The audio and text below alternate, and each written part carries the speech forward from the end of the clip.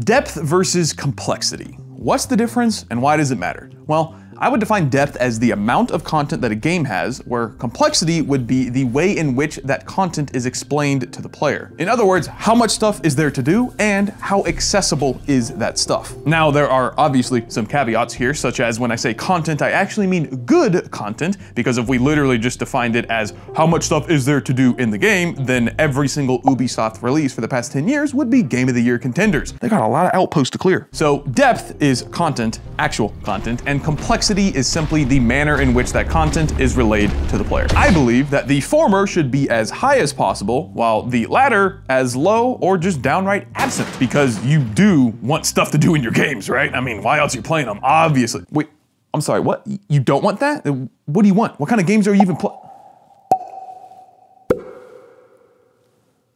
Oh. Assuming you actually enjoy playing games, then you probably do not want to experience the game's content from either A, all at once in a massive text menu or pop-up barrage, or B, from a source that's not even in the game. Don't get me wrong, I absolutely love wikis and diving deep into things, but as with everything in life, there is a time and a place for it. Think of it like this. If the only response that you have for someone who asks, where do I go next? Or what do I do now? Is, check the wiki or check the guide. Then you've got a problem. There is no reason to obfuscate information from the player, ever. What do I mean by this? Well, have you played one of these games? Now that's some complexity right there for you. Are these bad games? No. Quite the opposite, actually. Just good freaking luck trying to get someone to stick around with one of these games for more than an hour or two without pushing them towards some kind of guide or answering every single question they have outright. Why? Because while these games have an insane amount of content, the way in which that content is presented to the player is pretty, how should I say, let me think about, piss poor. Well, Woolie, I don't want a game where I'm constantly being handheld and I get my progressions spoon-fed to me like I'm a little baby game. And whoa, whoa, whoa, whoa, whoa.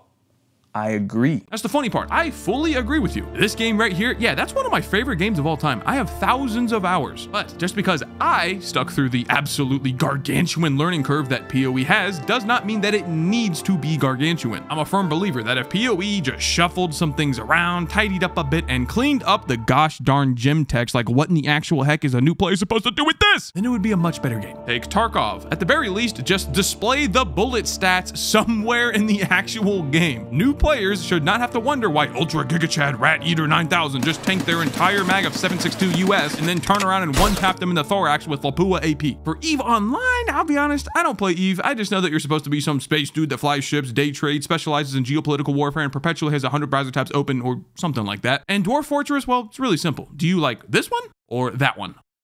Now, think about your favorite game. Does it need a casual player litmus test? Does it need design decisions that basically guarantee that all but the most hardcore of players are immediately intimidated? No, it does not need that. Because by making the game less complex, you then get access to every other player type out there while still keeping those hardcore players around. If the depth is there, the hardcore players who crave content are gonna stick around. You're not gonna turn them away from lack of complexity. It's the depth they care about. Also, who's to say that casual players can't turn into hardcore ones? What if X game is exactly their cup of tea and they just don't know it yet? But when they do decide to finally take the plunge, they see this and then go, yeah, no, I'm good. I gotta go to bed in an hour. I'm gonna go play a game of Apex instead. A peace. Sometimes all a gamer needs is a little push in the right direction, a little nudge. And every game should provide those nudges as much as possible by streamlining the information presented. And this streamlining needs to come in the design process. Take a game like League of Legends. Why do you think that League of Legends became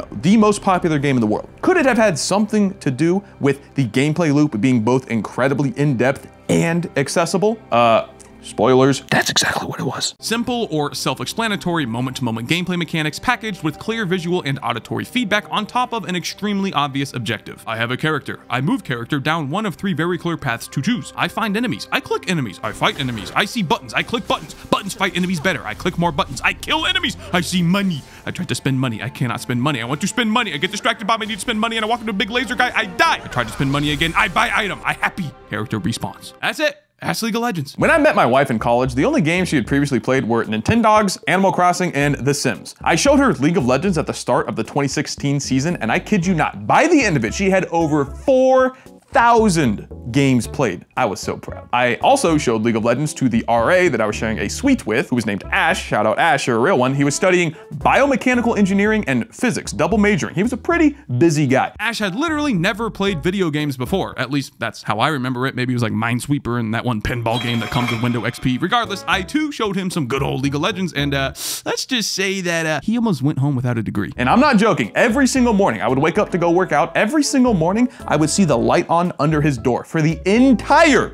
semester. And it's not because he was an early riser. The reason for these newfound addicts is because League is the quintessential example of easy to learn but hard to master. Once you play literally a single match, you have a rough boilerplate idea for every other match you'll ever play of League of Legends. But as soon as you queue up again and hop into your second match, all of a sudden, who the heck is this purple floaty dude with a laser sword on his arm? And what the heck is this big crocodile dude just teleporting straight into my face from I don't even know where? And who is this big ghost centaur that keeps coming out the bushes to smack my booty? Huh? What's a ward? And game after game after game after game, you'll continually learn intricacy after intricacy about not only your character, but all of the others that you're playing against, what their abilities are doing, how long the cooldowns roughly are, where to position for maximum pressure on them, on and on and on. Not to mention that the better you get, the less micro skill comes into play and the more macro movements and overall map knowledge begin to matter. When do I leave my ADC as a support and go ward near mid? If the enemy mid is overextended when I'm going up there, do I try to gank him? Or is the enemy jungler expecting me and waiting for a counter gank? What about when I'm jungling? Do I go help my top laner who just got first blooded and is currently overextended yet again without any wards? Or do I simply write him off as a losing lane and go help other ones instead? That's always the right call, by the way. My point is that the best games are both easy to learn and hard to master. High depth, low complexity. And there's really no reason why your favorite game cannot be both. Hardcore players are the lifeblood of a game, and the only thing that keeps them around is depth, right? This depth can be things like a visible skill ceiling in a PvP game, or just the sheer amount of mechanics in a PvE one. If there's nothing to master, the hardcore players are gone, and that's never gonna change. Thankfully, all that a hardcore gamer needs to play your game is for, well, the game to just exist. They already know what types of games they like the most, so they'll be actively searching for them, and once they find yours, it better have some juicy content to back up. Casual players, on the other hand, or rather anyone who is not what I just described, will then find said game naturally due to all the attention that the hardcore boys are giving it, and here's where the complexity comes in. If the game cannot draw in the majority of those prospective casual players, the game's too complex. Remember, at the end of the day, it's not about the content itself, it's about how the content is presented. There is no excuse for failing to present things in a clear and concise manner, period. Like this,